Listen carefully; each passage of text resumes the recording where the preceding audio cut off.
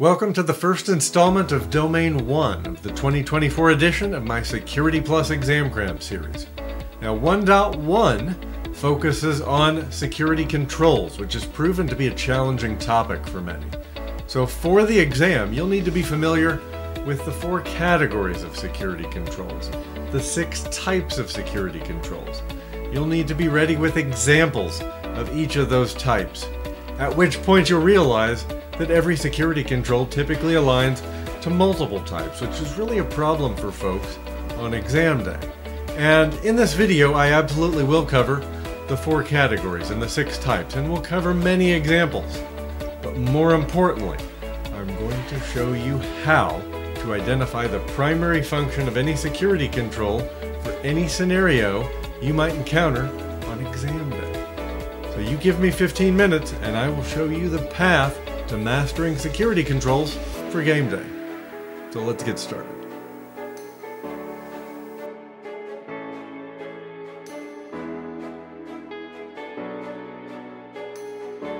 Welcome back to my Security Plus Exam Cram series 2024 edition. So today we're focused on Domain 1, but more specifically Section 1.1 of Domain 1 for the SY0-701 version of the exam. As with previous versions, I will cover the entire syllabus line by line, but we will start at the beginning, which is Domain 1, General Security Concepts, and we'll go line by line, end to end through the syllabus. So Section 1.1 focuses on comparing and contrasting the various types of security controls. So this is a fairly short but very important section. So we'll start with the categories, which include technical, managerial, operational, and physical. Now what's different here versus past versions of the exam and other exams out there is the inclusion of the operational category. Really just a more granular way of considering the control types, which have not changed. They are preventive, deterrent, detective, corrective, compensating, and directive. I'll give you 2 bits of advice for exam day. Number 1, you should know some examples of each for the exam. I'll help there. And know that controls can fit into multiple types based on the context of the situation. I see folks get wound up on this fact as they're working through their practice exams and their exam prep. I'll take you through a logical way to think about this to ensure you can get the right answer on control-related questions on exam day. So we'll start with categories of security controls. We have technical controls. These are hardware or software mechanisms used to manage access to resources and systems and to provide protection for those resources and systems. Next, we have physical. These are security mechanisms focused on providing protection to the facility and real-world objects. Then we have managerial, which are the policies and procedures, administrative controls really, defined by an organization's security policy. So managerial controls use planning and assessment methods to review the organization's ability to reduce and manage risk. And then we have that operational category, which helps to ensure that the day-to-day operations of an organization comply with their overall security, primarily implemented and executed by people instead of systems. I think of operational as people enforcing the managerial controls, supporting physical security, and using the technology we've implemented through technical controls to ensure that we comply with our overall security strategy. Let me give you some examples here. We'll start with technical. We have encryption, smart cards, passwords, biometrics, access control lists, firewalls, routers, intrusion detection and prevention. Again, it's the technology. Next, we have the physical. Guards, fences, lights, motion detectors, dogs, cameras, alarms, locks. Protecting what we can touch. Next, we have managerial. Policies and procedures, hiring practices, background checks, data classification, security training, risk assessments, vulnerability assessments. But the focus here is all of these practices laid out in policies and procedures the organization follows. And then we have the operational category, which would include things like conducting the awareness training, configuration management, media protection, the doing. So to summarize those a couple of different ways, we have technical, which is the implementation of the hardware and software technology. The physical controls, which are tangible, touchable. Managerial controls, which are really policy and procedure based, the process is documented. And then the operational, people doing stuff. So to visualize these categories, we have our assets, the focus of our protection. And we have our managerial, technical, and physical controls if we're looking at this historically. The policies, which give us guidance on the what. The technical controls, we're implementing the hardware and the software to help with the how, and then a layer of physical security around our facilities, devices, and other assets. It's important to remember there is no security without physical security. If I can get into your facility, get into your data center, get into your wiring closet, there is no technical control that can then stop me. There is no managerial policy that's going to prevent me from doing damage as an attacker. Now let's insert that operational layer, people-centric activities, conducting the awareness training, ensuring the backups have completed, making sure the media is stored appropriately so we can use it for recovery when necessary, implementing the managerial policies, supporting the technology and the physical. And while these categories are important, it's really the types of controls that are going to come up in questions on the exam. But before we dive into control types, I want to sync on the definition of a security control. Security controls are security measures for countering and minimizing loss or unavailability of services or apps due to vulnerabilities. You'll often hear the terms safeguards and countermeasures used interchangeably. But to put a finer point on it, safeguards are proactive controls. They reduce the likelihood of occurrence. And countermeasures are reactive. They reduce impact after occurrence of the security event. Now let's dive into control types. We have the deterrent control, which is deployed to discourage violation of security policies. Preventive controls, deployed to thwart or stop unwanted or unauthorized activity from occurring. Detective controls, deployed to discover or detect unwanted or unauthorized activity. Compensating controls, which provide options to other existing controls to aid in enforcement of security policies. They're supporting or redundant controls. Next, we have corrective controls, which modify the environment to return systems to normal after an unwanted or unauthorized activity has occurred. And directive, which direct, confine, or control the actions of subjects to force or encourage compliance with our security policies.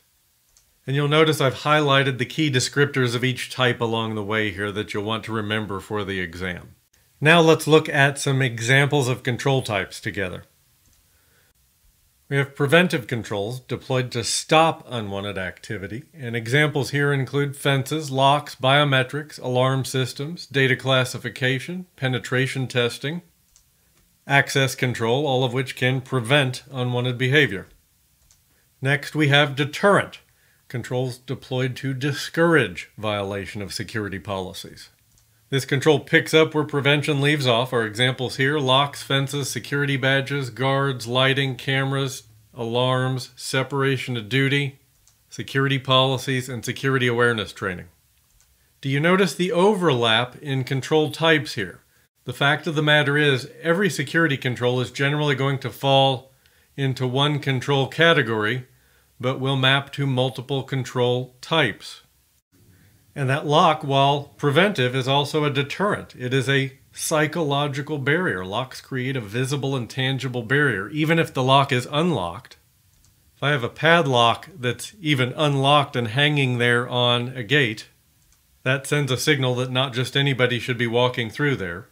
And it also conveys increased perceived effort when it is locked. It makes the would-be trespasser think twice. But stick with me and I'll show you how to navigate the overlap on the exam here in a moment. Okay, next we have detective controls deployed to discover. These include security guards, dogs, motion detectors, job rotation, mandatory vacation, audit trails, intrusion detection. These all allow us to detect or discover unwanted activity. Directive, which direct, confine, or control actions. Policies and procedures, standards, guidelines. physical signage directing behavior, verbal instructions, contracts and agreements, all intended to direct or encourage a specific behavior. Corrective controls, which restore systems to normal. Backups and restores, patching, antivirus or anti-malware, forensic analysis, disciplinary action, all play a direct or indirect role in returning our systems and environment back to normal.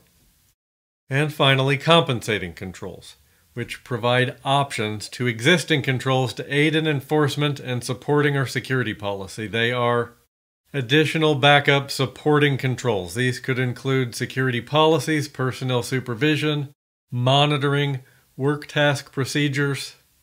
And when I say security policies, that could be anything from segregation of duties to dual control, mandatory vacations, background checks.